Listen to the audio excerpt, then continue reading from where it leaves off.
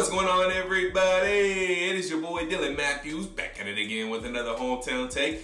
Today, you see it, you know what I'm talking about. Got the new jersey on thanks to SymoneWithTheSports. And the new hat also thanks to SymoneWithTheSports. She got me dripped up in the Hawks for Crema this year. So we start a new year all right. Anywho, y'all see it. I'm talking about the Atlanta Hawks today. And I did a video yesterday about some trades could be coming.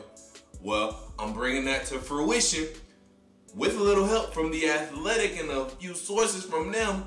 They said some things on the Twitter today, and I'm building upon that. So I'm giving you a trade rumor of a couple of guys that could be leaving Atlanta for one big dude that can make a huge impact for the Atlanta Hawks, not only offensively, but defensively as well, because you know we need some help in that area. But before I tell you guys exactly what I'm talking about, make sure you guys like this video, comment your thoughts, subscribe to the channel. Check out the first link in my description box to buy me a coffee to help fuel this channel, help fuel the Atlanta Hawks to some more wins and, you know, the hope and care and willingness to play defense. So buy me a coffee if you can.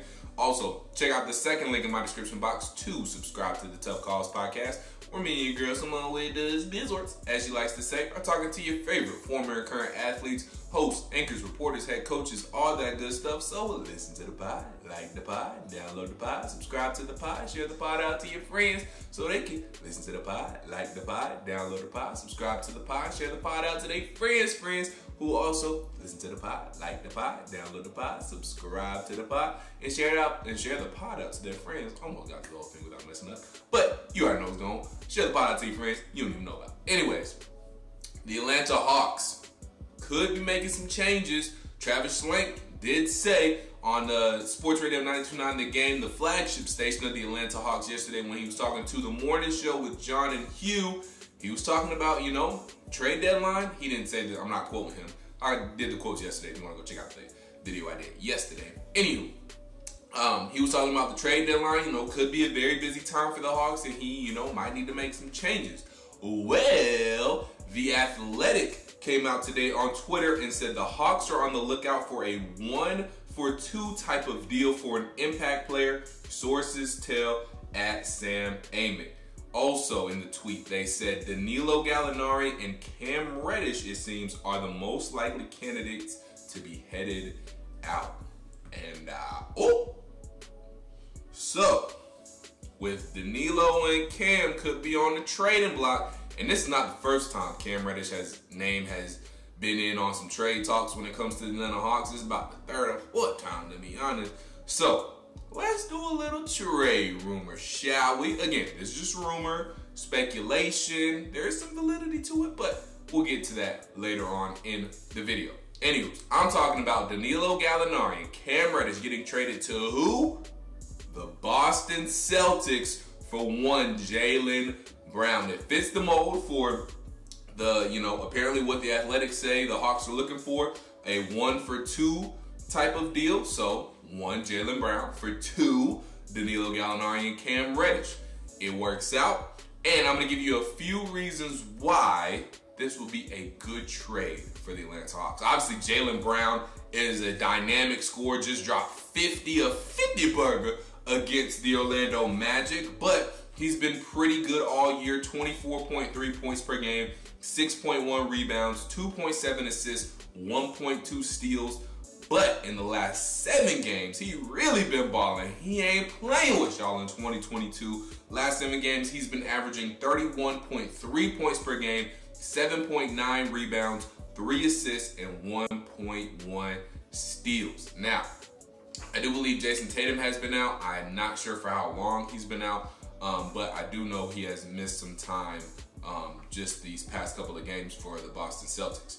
So, like I said, the Jaylen Brown trade would fit the 2-for-1 mold. Danilo Gallinari, Cam Reddish for one Jaylen Brown.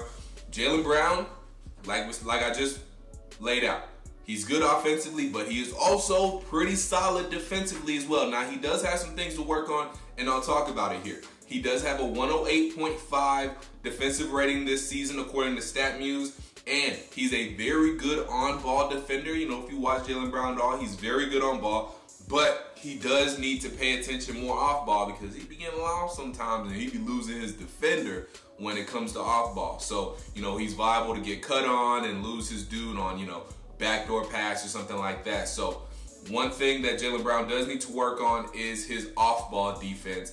But I will hope, I mean, and before I say this, I will, you know, preface it by saying Nate McMillan is supposed to be a defensive-minded head coach, but the Atlanta Hawks' main struggle this season has been defense. So there you go. I will also say, though, that it might be due to some players not caring on defense. And I mean, Travis Schlenk has said that, Nate McMillan has said that. So, you know, players got to play at the end of the day, and they don't care about playing defense. You can't necessarily make them.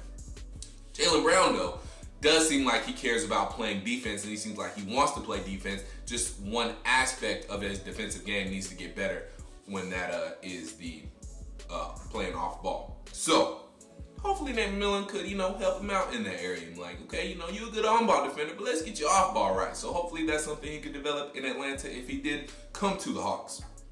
Now, you guys are probably thinking like, but why would the Boston Celtics trade Jaylen Brown? They got Tatum and Brown, and, you know, this is supposed to work out. And I understand that, and I get all of that. But how long is, you know, new VP or GM, I forget his exact role, Brad Stevens, former coach of the Boston Celtics, but now he done moved in the front office. How long is he going to let this Tatum and Brown experiment go on? And I say that because Jason Tatum and Jaylen Brown only average 43.1 points per game when they both play. So how long is that going to go? Because 43.1 points per game between your best two players and your two primary scorers, I don't know if that's gonna cut it. I don't know if that's gonna cut it, to be honest. So how long are they gonna let that experiment go on for? How long is it gonna be before they're like, okay, and obviously they would keep, I would like to think they would keep Jason Tatum over Jaylen Brown. So if, you know, if they're thinking, hey, this might not work out between Jason Tatum and Jaylen Brown, how long are they gonna let it linger on before they make a move? Why not make a move this NBA trade deadline and send them to the Atlanta Hawks? In exchange for, you can get Danilo Gallinari. He brings you a little scoring off the bench. You know, you guys know you guys need a little help from bench scoring wise. You know, your bench ain't that strong. You guys ain't that deep. You know what I'm saying? And you get a young player in Cam Reddish who could turn into a nice two-way player. And he can shoot the three. You know, he can space the floor. Be a nice little 3 and D for you guys. You know, he ain't really, you know, Cam Reddish has been one of the players that has sparked us a little bit on defense, so he can be that way for y'all. And I know Hawks fans already know what y'all saying in the comments right now. No, can't trade Cam Reddish, can't trade Cam Reddish, can't trade Cam Reddish. Well, you know what? I used to be on the you can't trade Cam Reddish for by any means necessary train too. But you know what? I got off my stop. Once we're at 16 and 20, y'all, something gonna have to shake. Something gonna have to give. And let's just be completely real with ourselves for a second. Does Cam Reddish have the potential to be like a Paul George? And could he be that, you know, that Robin to Trae Young's Batman? Of course he can. Of course he has that potential. We've seen the flashes. I know. I get it. Cam Reddish is a cold dude. I know. I understand. He's shown flashes. I know. I understand. But Jaylen Brown could be that dude too. And he already is that dude. He already is that dude. I mean, isn't this Atlanta Hawks team ready to win now? I mean, if we start playing defense, aren't we ready to compete now? Think about that. I mean, yes, the Nets went through what they went through last year, and we didn't have to play the Nets last year. But, I mean, we went 6 games with the Milwaukee Bucks last year.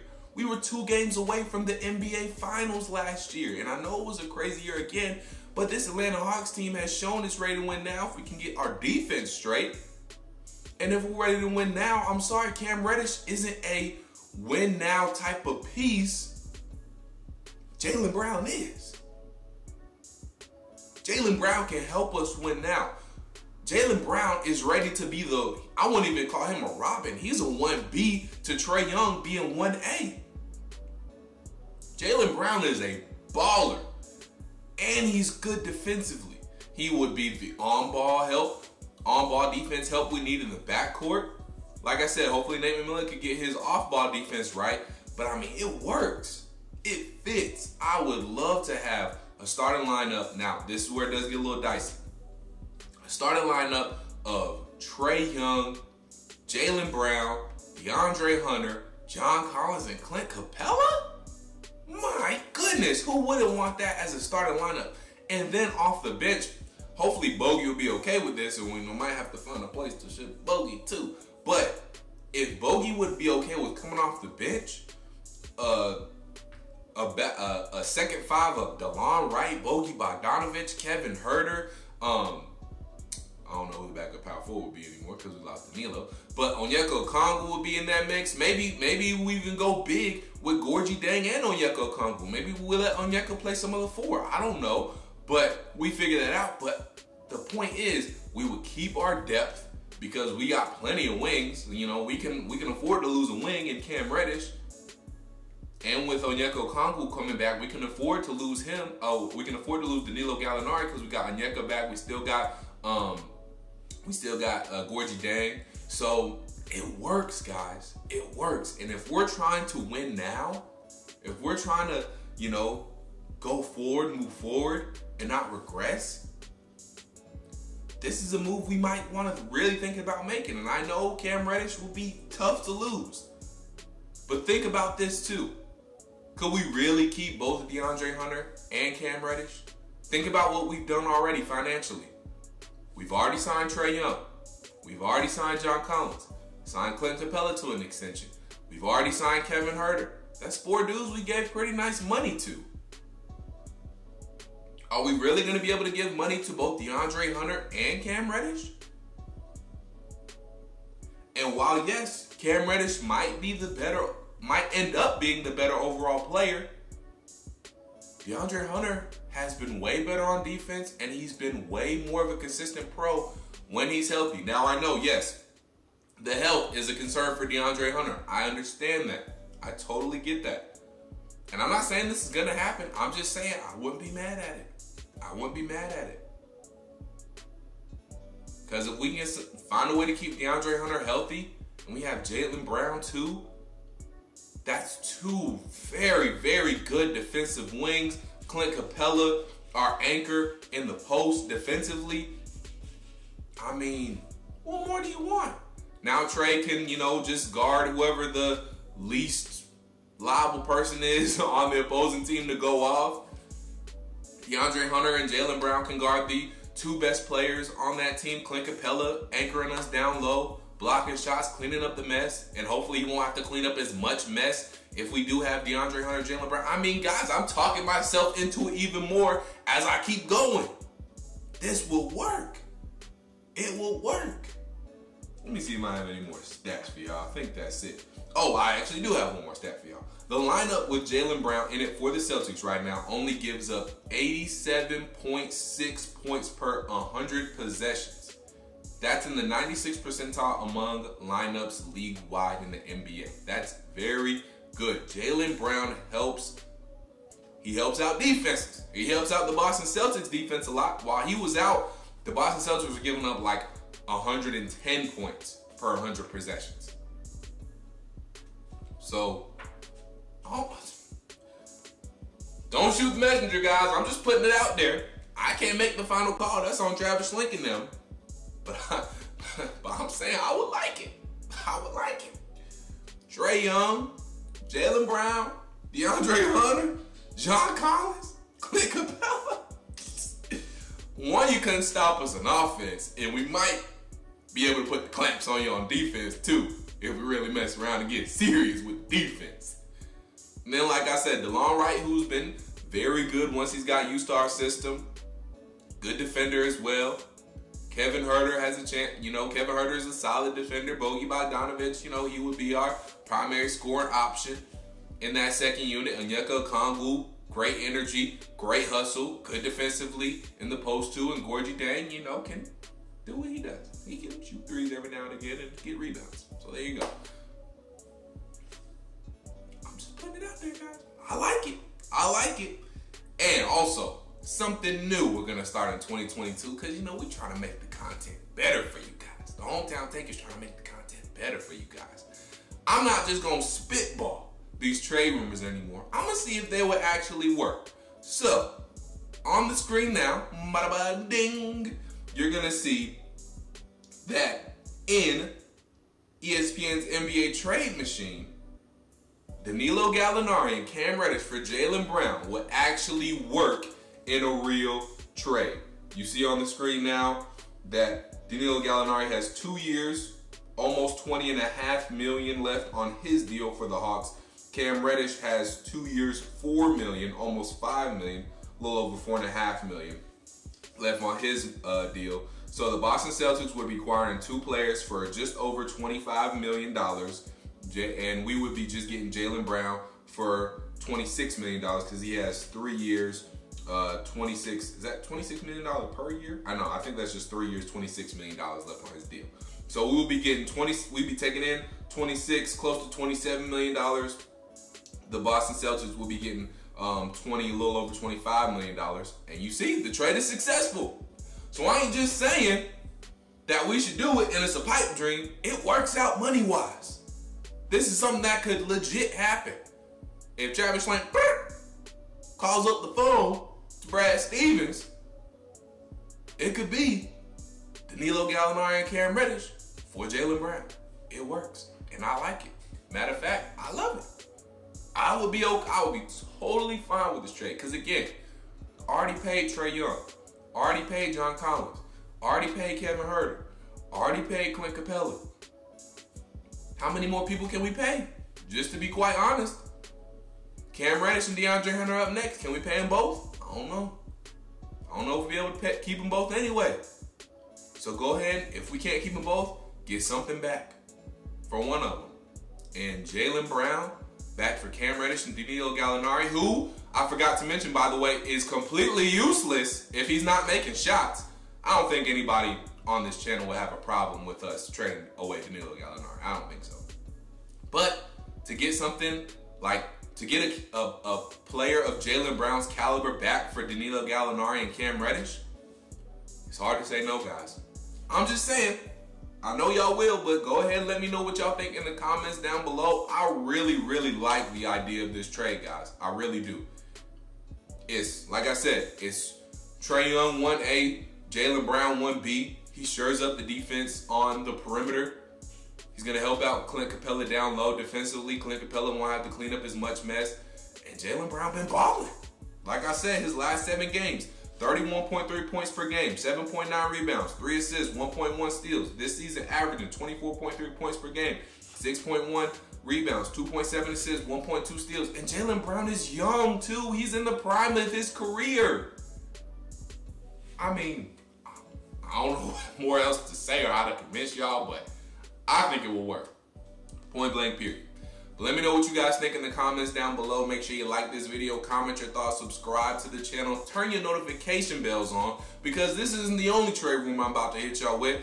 I think Marcus Smart, one of Jaylen Brown's teammates right now, would be a good fit for the Atlanta Hawks as well. I also think one Jeremy Grant would be a good fit for the Atlanta Hawks as well. Another wing player, another wing who can score and plays very good defense. So stay tuned. We got some more trade rumors coming on the Hometown Take. You feel me?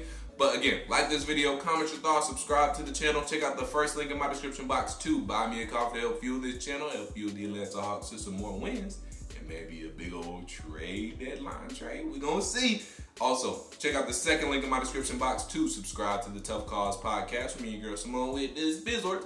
We're talking to your favorite former and current athletes, hosts, anchors, reporters, all that good stuff. Listen to the pod, like the pod, download the pod, subscribe to the pod, share it out to your friends so they can do all the same things. All right, guys, like I said, think about it. Cam Reddish, Danilo Gallinari for Jaylen Brown works out money-wise, could work out lineup-wise. It does work out lineup-wise, and it's not just a piece for now. Jaylen Brown's a piece for the future, too. We can build with him. Think about it. Think about it. All right, y'all. Till I talk to you guys next time, stay true to Atlanta. Believe in Atlanta. Go Hawks. Peace.